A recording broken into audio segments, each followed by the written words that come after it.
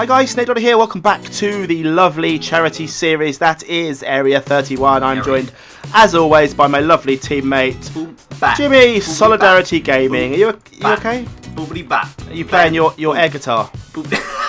It could be an air guitar if you're holding it the wrong way. Yeah, but, I held it the wrong way. But I am wonderful. How are you? Good. I'm all right. Yeah, I'm all right. We've had a lot of kind of insider spy dealings by Team Snake and by the Little Heroes, haven't we, Jimmy? Yeah, we have. That is the new name, guys. That's the official name. You might be watching on Snake's channel because his gets uploaded earlier than mine. But if you do want to hashtag and be a part of my team as well as Snake's, do hashtag Little Heroes. Yeah. Well, that's just the name of your subs in general, isn't it? Yeah. You're part of Team Snake in this series, but your subs are called Little Heroes, and that's a cool name. Heroes. I like the name. Excuse me, a little cough. We've had a donation, Jimmy. I think a lot of us have had donations. I've had a donation by Jack XX Ninja's channel. Yeah, I've had some leather, some raw beef, some wool, and a stone axe. So thank you very much to you for your donation. I got the exact same. Awesome. So, yeah, okay. Awesome. Well, I've got an exciting thing for us to do, Jimmy. I was busy. I was beavering away in between episodes. I set up a quarry. I got loads of diamonds and loads of ores and stuff. Yeah. I did it off camera though, because I didn't want to show anyone where it was, because I don't want people to find out the location and see the location or whatever where our base might be. So yeah, I've done that kind of quite subtly and without anyone knowing. But I'm making a digital miner, and I've got everything made, Jimmy. Ooh. If you what am I doing? I'm going to put all this stuff into the crafting table now, and into the crafting station, and you can see it took me absolutely ages to get all this stuff, but we have a digital miner. If you follow me downstairs, if you follow me downstairs, I've made this little room off of here. Okay. And I've run power cables. We had tons of power cables. We had loads donated, so I've run power from our ME system. Look at this! I know it's brilliant. Right, if you move out the way, be careful. Okay. Boom. That is huge. He's a big old machine. Wow. He's plugged in. I'm not sure if I have to move the power. I might have to move the power to the top, because I think the chest kicks out of the back. But I might be right, I might be wrong. I'm not sure. But what I would like you to do, Jimmy, while I set this up, if you could you make me a crystal chest? A crystal chest? Yeah. Let me just look it up. Let me look at this. Have a quick look. This bad boy up. Okay, crystal chest. I'll show everyone what we have to do as well. There you are. So glass all around the outside, diamond chest in the middle. So and if you keep clicking through the middle, you'll see that to make a diamond chest, you need 2 diamonds and a gold chest. Yep, and then glass. An iron chest with gold wrapped around it. So it's a bit of work. It's a bit like making cogs. You have to kind of do it, but we've got enough stuff. We've definitely got enough stuff. Yeah, we should have. We'll be fine. Because what I'm going to do, I'm going to show everyone how this digital miner works. Basically, if you've not seen one of these before, guys, a digital miner is like a quarry, but it doesn't have to move.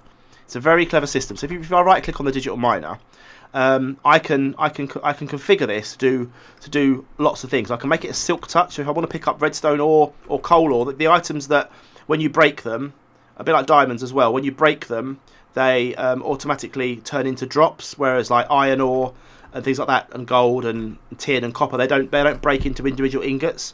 So a silk touch one would actually keep the ores whole. So if you wanted to get coal or redstone, you can do it that way. But I've got a way around that, which is better. So what I'm going to do is I'm going to click on configure, and I'm going to keep the radius. I'm going to change the radius to 32, which is the widest radius you can do. I'm going to keep the minimum level, which is the lowest it will mine to, which is 0, which is bedrock, so that's perfect. And 60, I think is okay. We're a bit higher than 60, so it won't get into our base. If you do it too high, if you went up to say 250, or 260, whatever the world height is, that would literally take every ore around you, and you'll have nothing left. You'll have no base left. So we're going to keep 60, and then what you're supposed to do with this, Jimmy, is you're supposed to then go into it with your ores. So if you want the digital miner to collect gold, for example, you take a gold ore out of your chest, and you'd put one into the digital miner, which would tell it that I love the way you're still using the old school crafting station, even though you can do it in the ME system. I love it. You're old school. You're old school, Jimmy, aren't you? I am. And then you can tell it that you want to dig up all the gold. But I've got a better way of doing it. And if you go into there's a thing called an ore directory or dictionary. I think it's a directory. I'll go to the ore directory or whatever it is, and I type in star or star and save that. It will then cycle through every ore in the game. So it will dig up everything. Wow. Every ore in a 32 block radius in every direction from this digital miner. From level 0 at bedrock down to up to level 60. That's amazing. It will take everything in 32 block directions in each direction from the centre of the digital miner. So there are thousands and thousands of ores. When it starts, it will tell us how many we've got. But what I want to do is I want to stick a chest on, and I want to see if that chest... What would be lovely, actually... We haven't got any ender chest, have we, still?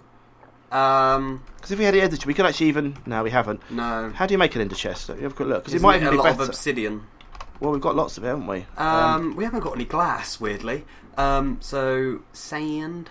We haven't got any eyes of ender, have we? I don't think. Eye of ender. How do you make an eye of ender? I've forgotten.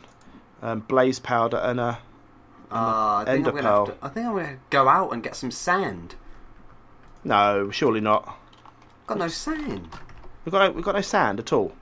No, we've got sandstone. We could two sand. I'm thinking if we could maybe do it where we could pump the. We could pump the put it into an ender chest and then have the ender chest connected to our ME system, where it will pump straight into the.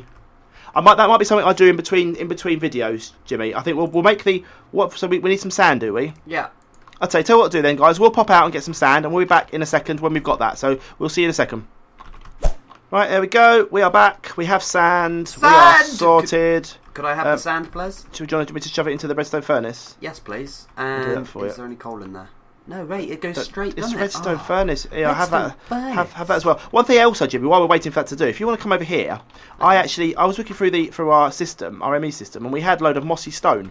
Okay. I can't remember exactly how you do it now, so I made one earlier and I can't remember how to do it now. I've forgotten.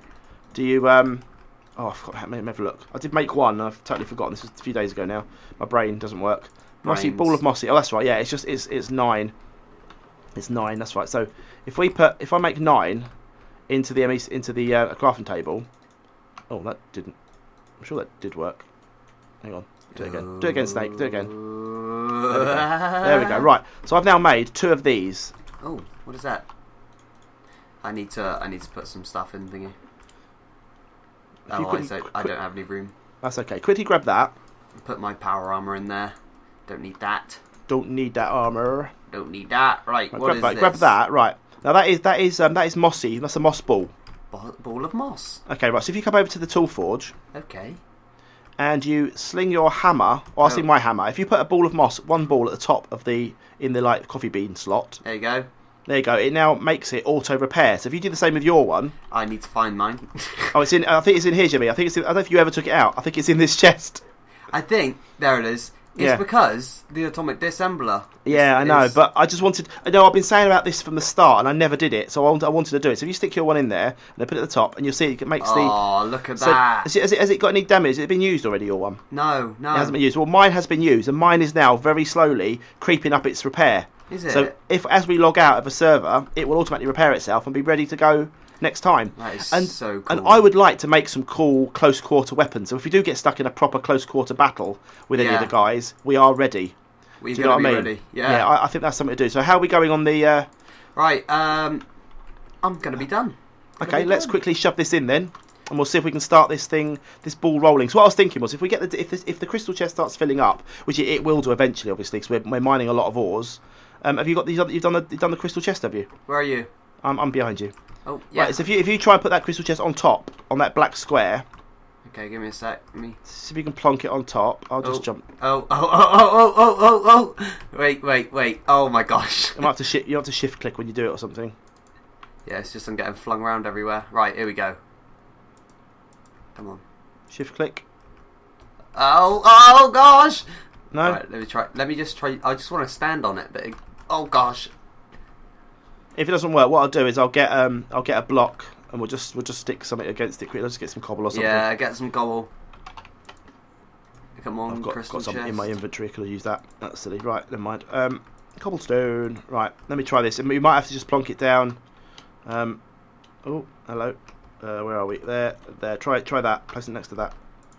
Yeah. Now this may or may not work. I'm not sure. We'll see. Right. So if I right click on this, I can click on auto eject, which I need to do because it needs to pop it out. Okay. Config. The config is now. If you right click on it, Jimmy, you'll see. So you can show your viewers. If you right click on it. Yeah. You click on config. Config. So I've got radius of 32. It's starting the mining at 0, and it's going to come up to 60, or it's going to start at 60 and go down to 0, whichever way. Yeah. But I've got in the ore directory, I've put in star, ore, star, and it then, as you can see, it's cycling through every ore that we have in this mod pack. Everything. Wow. So there will be an awful lot of stuff. Wow.